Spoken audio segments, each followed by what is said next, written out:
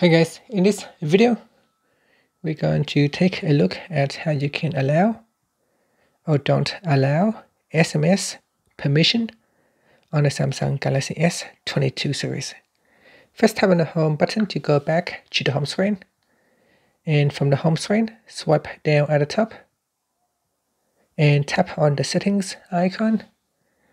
In the settings page, go down and tap on apps. Next, tap on the option key from the pop-up menu, select permission. So select the permission manager, In the permission manager, you go down and tap on SMS.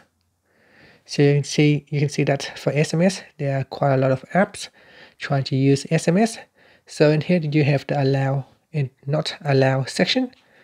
If you want to don't allow an app access to SMS, you can tap on app, then choose don't allow, then select don't allow anyway, and then tap on the back key. And that's it. So now it has been denied permission.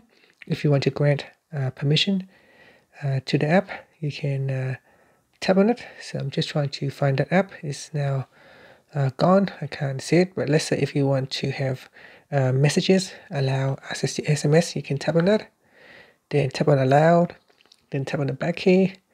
Now Samsung Messages can access the SMS service. Finally, you can tap on the home button to go back to the home screen. Thank you for watching this video. Please subscribe to my channel for more videos.